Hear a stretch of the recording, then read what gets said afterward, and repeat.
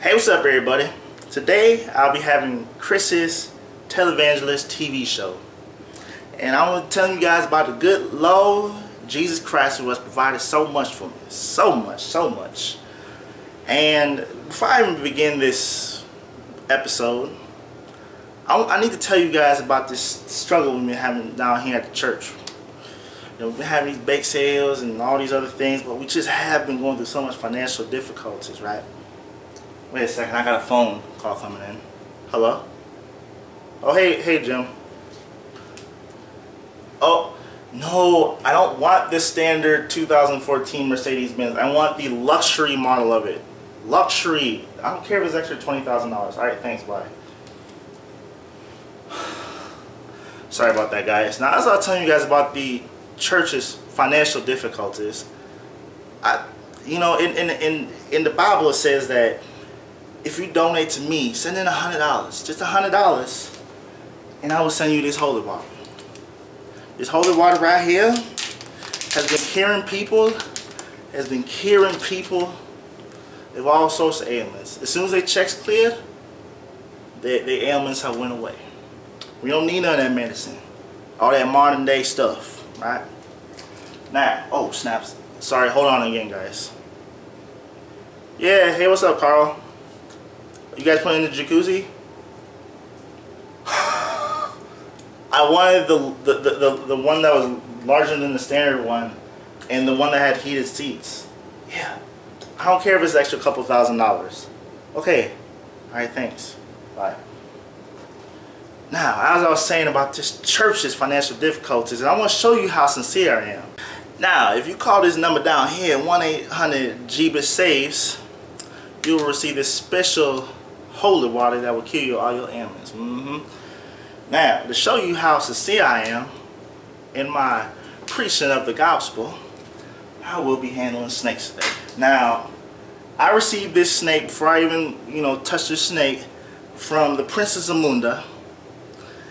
And just 1 milliliter of this snake's venom will kill 50 rhinoceros. I think it's 49, 50, something like that. And right now I'm touching it. You see? And it says in the Bible that those who are anointed by God, these snakes will do no harm to them, right? No harm. So, this is the mainstay of the episode. So, fucking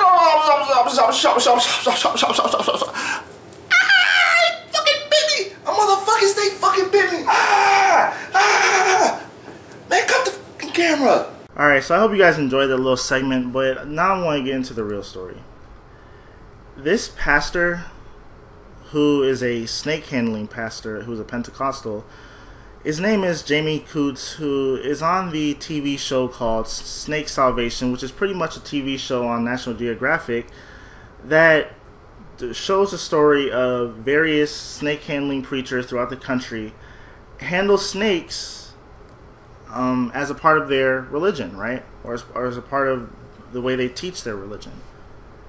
The reason that this particular segment of Christians do snake handling is because in the Bible it says somewhere that if you are anointed by God, or if God is, if you're like a Christian or something, pretty much if you're a Christian, then God has given you special powers to have snake immunity. So snakes won't bite you, or if they do bite you, they won't cause harm to you because you're part of Jesus's fan club or whatever, right? And there's a TV show devoted about this. And in many different states or whatever, this practice is actually banned. Now you guys are probably saying, like, why are you making fun of this guy? He's dead. You shouldn't laugh at him. But the thing is, this person had an organization, or a church filled up with people who were just watching him saying, oh wow, this guy's really sincere. Wow, he's handling snakes. They're all poisonous, and they have kids there too. And that's the worst part about it. That probably pumps my blood more than anything, is that the parents of the congregation take their children here, and they see this buffoon on stage with 5 snakes in each hand, shaking them, talking and speaking in tongues and stuff. And you know, I'm not a morality police. I'm not the type of person who says that, oh, you know, because you shouldn't show this because the kids might, you know, fucks them up or something. I'm not the type of person who's like, oh, at the Super Bowl when Janet Jackson's nipple came out, oh my gosh, the children are not going to be able to function now because they saw a nipple, but her boobs were almost out anyway. I'm not the nipple police. But there are things in our society and things that children should not have to experience, and these are one of them. Because what happens if one of these children, who's like, maybe, let's say they're 10 years old, right? And their mommy and daddy has a snake in the house, and they're like, oh, I'm a Christian, and I'm part of God, and I'm going to go touch this snake, and that child dies. Then what? And that's what's scary. And then when that child dies, you know, either the government, the law enforcement, police, or, you know, different organizations will say, hey, you know, what they're doing seems like child abuse and they should stop. That's unacceptable. Faith healing, you know, making it so your children cannot receive proper medical help is unacceptable. I mean, I know, to me, that's just something that it's just common sense. But for a lot of these people, if you even call them out on something like that, then you're attacking their religion. Oh, the damn atheists and the secularists and all these other anti or non-Christian groups, whatever, are out to get us, and you know, we're being oppressed, and even though we're 76% of the population, we're still oppressed and boo-hoo. But you know, even as an atheist and a humanist, I still feel that, you know, if someone wants to hold certain beliefs towards religion, whatever, then that's their right to do that. Just like it's my right to not believe or not accept a certain religion or whatever. That's my right. But when you put either yourself in harm's way or put the lives of other people out in harm's way, then there's something wrong with that. I mean, even though it's still one thing to put yourself in harm's way, there's children in that church. These idiots don't know how to handle snakes. They're like, hey, probably dad or something, like, just shake them like this. Ain't nothing going to happen. Ain't nothing going to happen.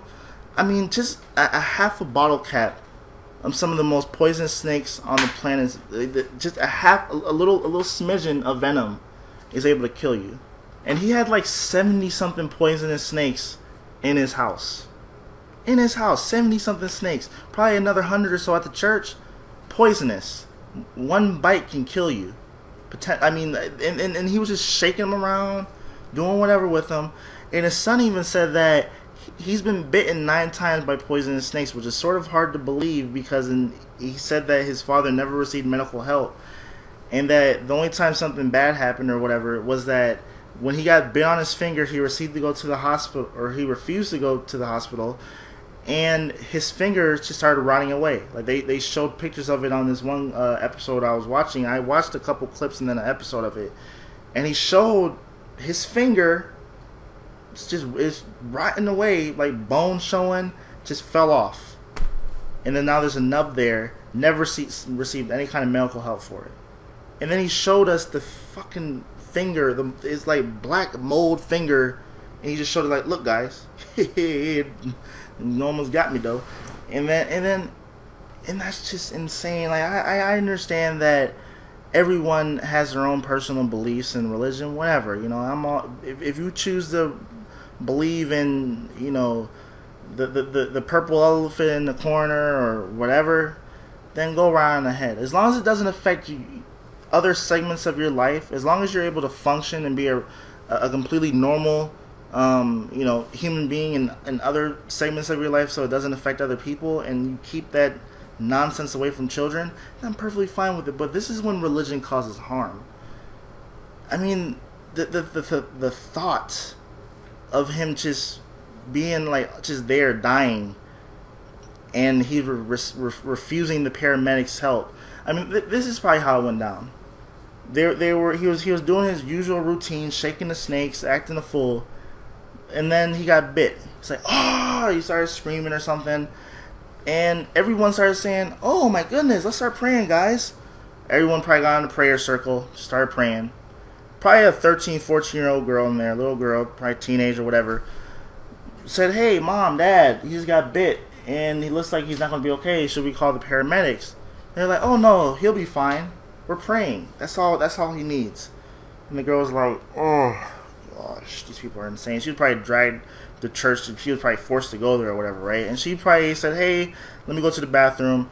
Went in the bathroom, did the right thing, called the paramedics saying, "Yeah, it's a snake handling church. Yeah, turn right on that one street." And then they got there, said, "Hey, we heard someone got bit by a poisonous snake. We're here to help." It's like, no, we got Jesus on our side. Get away with that modern day medicine. And then within a couple hours or so, he died. And I'm not trying to joke around about someone's death because it's sad. It's sad when there's any loss of human life. But this is the message for this video. For anyone out there, it doesn't even have to be snake handling, but if everyone around you has a negative belief that you know is not right and causes harm, then be the one person that stands up and says, "Hey, I'm not cool with that. I don't want to be a part of that. You know, we should rethink what we're doing here." Be that one person that's a leader and not a follower. And you know, not all Christians or religious people are bad people. I mean, they do a lot of things that are helpful to society. I mean, they volunteer at soup kitchens, they open up shelters. There's a lot of positive things that come out of Christianity or religion in general. But it's things like this that make religion look like it's from the Dark Ages, man. I mean, there's some things that's cool to keep as tradition, whatever, okay? But then there's some things that just need to go, or needs to be left in the past. And this is one of them. And that's all I gotta say. Thanks for watching.